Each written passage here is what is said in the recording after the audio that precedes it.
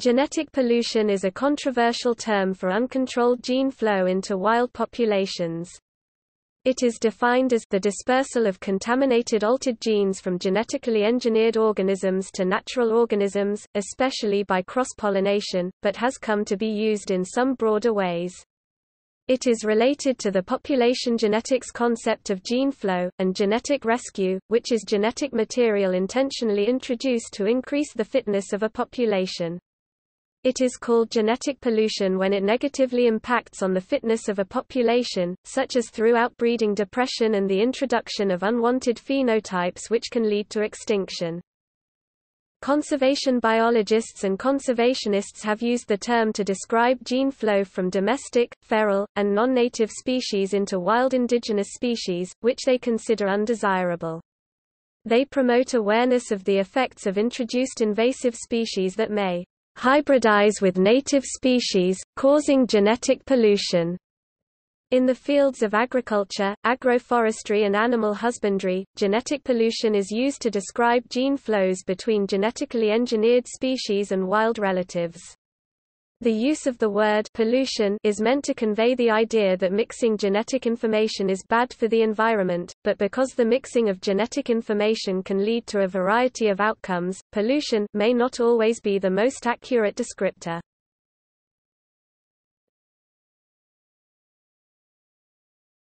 Topic: Gene flow to wild population. Some conservation biologists and conservationists have used genetic pollution for a number of years as a term to describe gene flow from a non-native, invasive subspecies, domestic, or genetically engineered population to a wild indigenous population.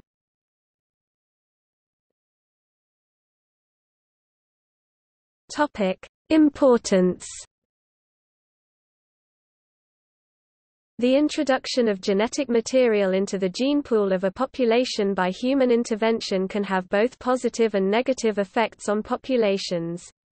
When genetic material is intentionally introduced to increase the fitness of a population, this is called genetic rescue.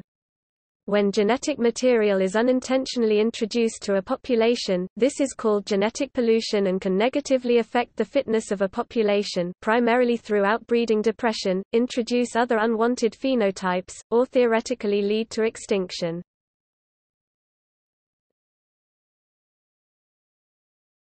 Topic: Introduced species. An introduced species is one that is not native to a given population that is either intentionally or accidentally brought into a given ecosystem. Effects of introduction are highly variable, but if an introduced species has a major negative impact on its new environment, it can be considered an invasive species. One such example is the introduction of the Asian longhorn beetle in North America, which was first detected in 1996 in Brooklyn, New York. It is believed that these beetles were introduced through cargo at trade ports. The beetles are highly damaging to the environment, and are estimated to cause risk to 35% of urban trees, excluding natural forests. These beetles cause severe damage to the wood of trees by larval funneling. Their presence in the ecosystem destabilizes community structure, having a negative influence on many species in the system. Introduced species are not always disruptive to an environment, however. Thomas Carlo and Jason Gleditch of Penn State University found that the number of invasive honeysuckle plants in the area correlated with the number and diversity of the birds in the Happy Valley region of Pennsylvania, suggesting introduced honeysuckle plants and birds formed a mutually beneficial relationship. Presence of introduced honeysuckle was associated with higher diversity of the bird populations in that area, demonstrating that introduced species are not always detrimental to a given environment and it is completely context-dependent.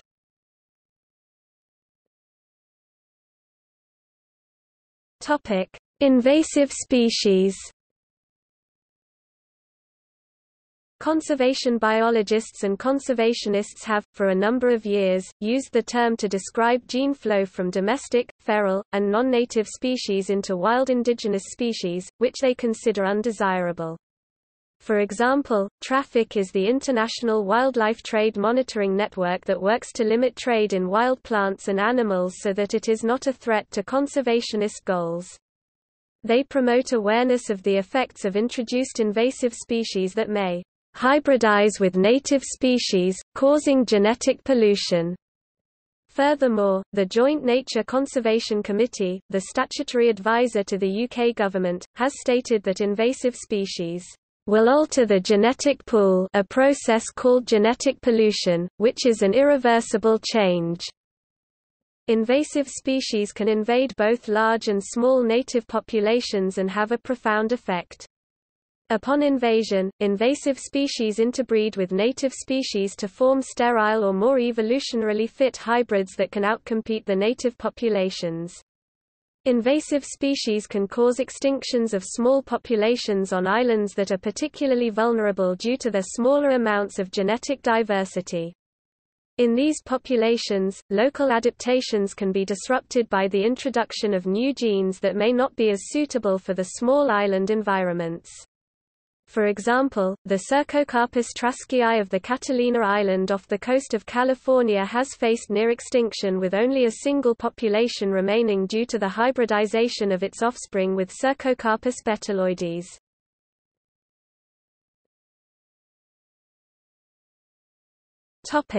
Domestic populations. Increased contact between wild and domesticated populations of organisms can lead to reproductive interactions that are detrimental to the wild population's ability to survive. A wild population is one that lives in natural areas and is not regularly looked after by humans. This contrasts with domesticated populations that live in human-controlled areas and are regularly, and historically, in contact with humans. Genes from domesticated populations are added to wild populations as a result of reproduction. In many crop populations, this can be the result of pollen traveling from farmed crops to neighboring wild plants of the same species. For farmed animals, this reproduction may happen as the result of escaped or released animals.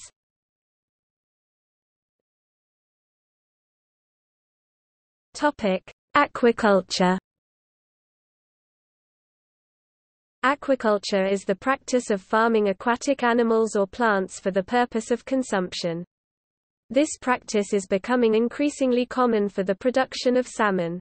This is specifically termed aquaculture of salmonoids. One of the dangers of this practice is the possibility of domesticated salmon breaking free from their containment.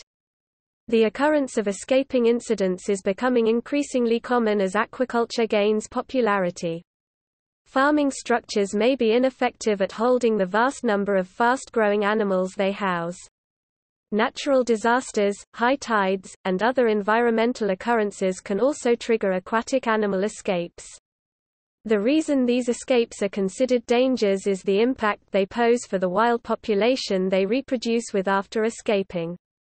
In many instances, the wild population experiences a decreased likelihood of survival after reproducing with domesticated populations of salmon. The Washington Department of Fish and Wildlife cites that commonly expressed concerns surrounding escaped Atlantic salmon include competition with native salmon, predation, disease transfer, hybridization, and colonization. A report done by that organization in 1999 did not find that escaped salmon posed a significant risk to wild populations.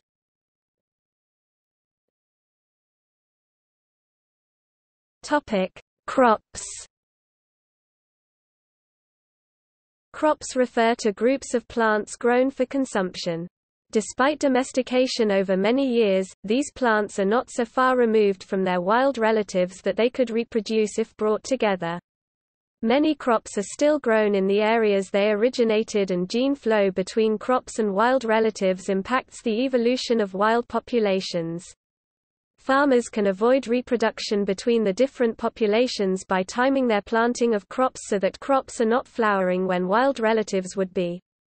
Domesticated crops have been changed through artificial selection and genetic engineering. The genetic makeup of many crops is different than that of its wild relatives, but the closer they grow to one another the more likely they are to share genes through pollen. Gene flow persists between crops and wild counterparts.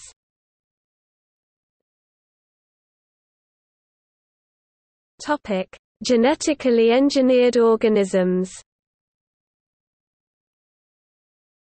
Genetically engineered organisms are genetically modified in a laboratory, and therefore distinct from those that were bred through artificial selection. In the fields of agriculture, agroforestry and animal husbandry, genetic pollution is being used to describe gene flows between GE species and wild relatives. An early use of the term, genetic pollution, in this later sense appears in a wide-ranging review of the potential ecological effects of genetic engineering in The Ecologist magazine in July 1989.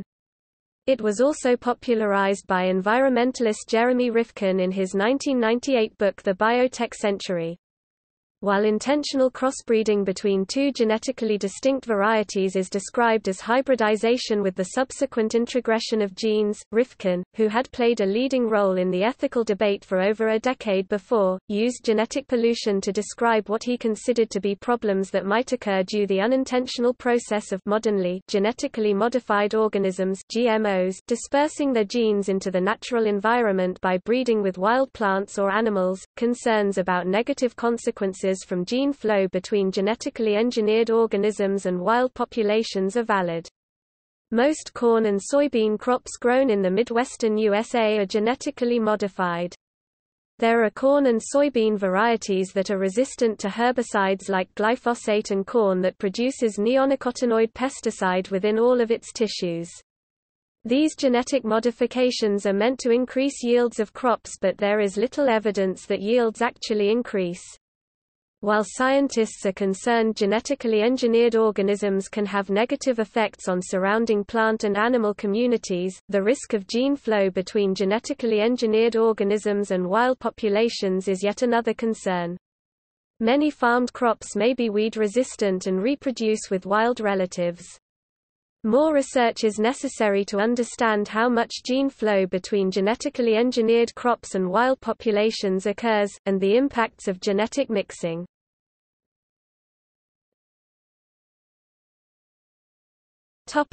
Mutated organisms. Mutations within organisms can be executed through the process of exposing the organism to chemicals or radiation in order to generate mutations. This has been done in plants in order to create mutants that have a desired trait. These mutants can then be bred with other mutants or individuals that are not mutated in order to maintain the mutant trait. However, similar to the risks associated with introducing individuals to a certain environment, the variation created by mutated individuals could have a negative impact on native populations as well.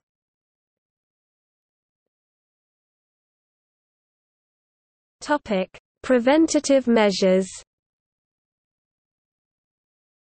Since 2005 there has existed a GM contamination register, launched for GeneWatch UK and Greenpeace International, that records all incidents of intentional or accidental release of organisms genetically modified using modern techniques. Genetic use restriction technologies (GURTs) were developed for the purpose of property protection, but could be beneficial in preventing the dispersal of transgenes.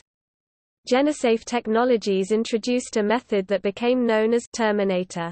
This method is based on seeds that produce sterile plants. This would prevent movement of transgenes into wild populations, as hybridization would not be possible.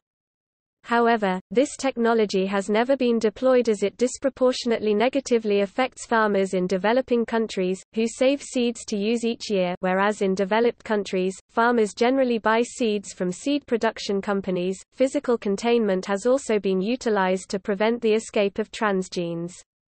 Physical containment includes barriers such as filters in labs, screens in greenhouses, and isolation distances in the field.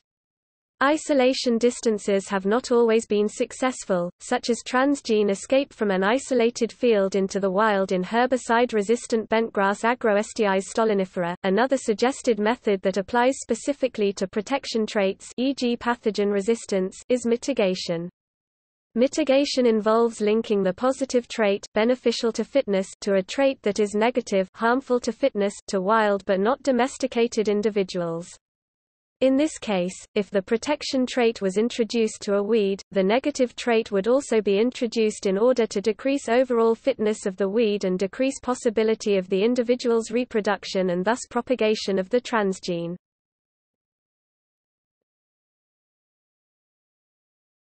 Topic: Risks. Not all genetically engineered organisms cause genetic pollution. Genetic engineering has a variety of uses and is specifically defined as a direct manipulation of the genome of an organism. Genetic pollution can occur in response to the introduction of a species that is not native to a particular environment, and genetically engineered organisms are examples of individuals that could cause genetic pollution following introduction. Due to these risks, studies have been done in order to assess the risks of genetic pollution associated with organisms that have been genetically engineered.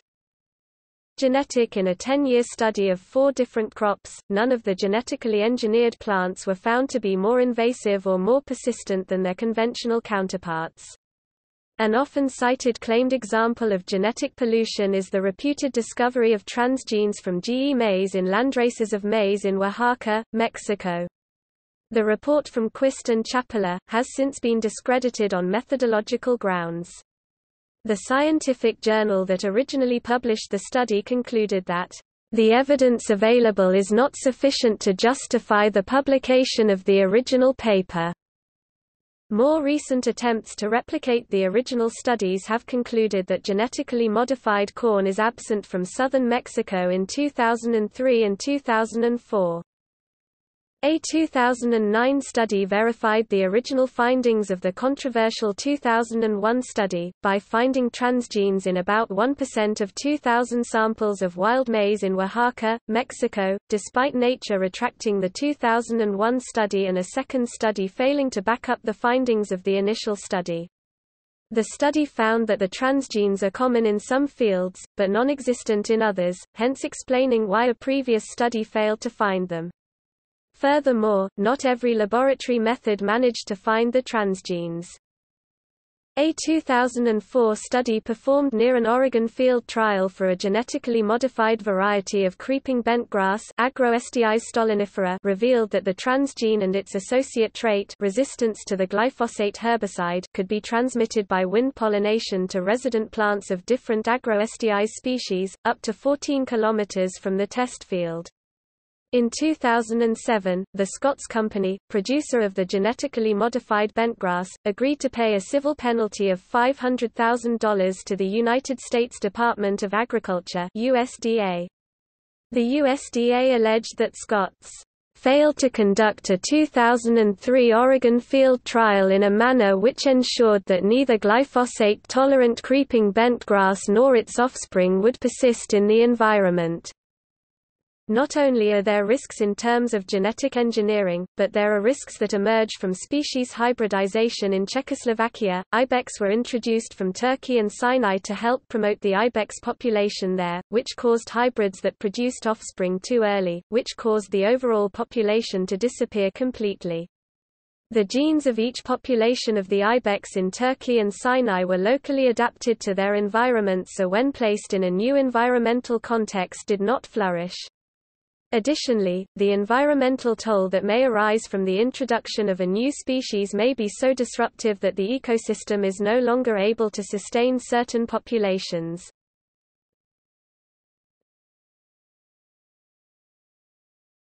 Topic: Controversy. Environmentalist perspectives. The use of the word pollution in the term genetic pollution has a deliberate negative connotation and is meant to convey the idea that mixing genetic information is bad for the environment. However, because the mixing of genetic information can lead to a variety of outcomes, pollution may not be the most accurate descriptor. Gene flow is undesirable according to some environmentalists and conservationists, including groups such as Greenpeace, Traffic, and GeneWatch UK. Invasive species have been a major cause of extinction throughout the world in the past few hundred years. Some of them prey on native wildlife, compete with it for resources, or spread disease, while others may hybridize with native species, causing genetic pollution. In these ways, invasive species are as big a threat to the balance of nature as the direct overexploitation by humans of some species. It can also be considered undesirable if it leads to a loss of fitness in the wild populations.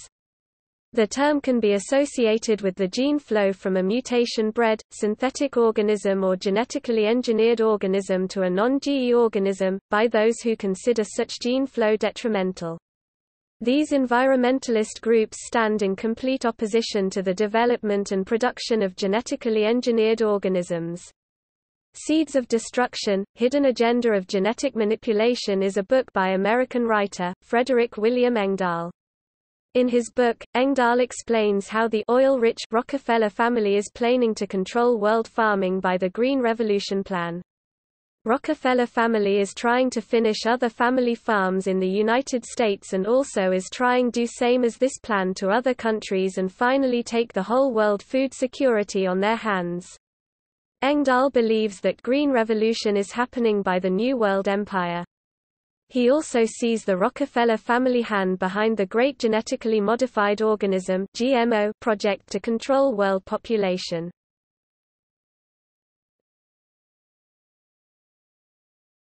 Topic: Governmental definition. From a governmental perspective, genetic pollution is defined as follows by the Food and Agriculture Organization of the United Nations: uncontrolled spread of genetic information, frequently referring to transgenes, into the genomes of organisms in which such genes are not present in nature.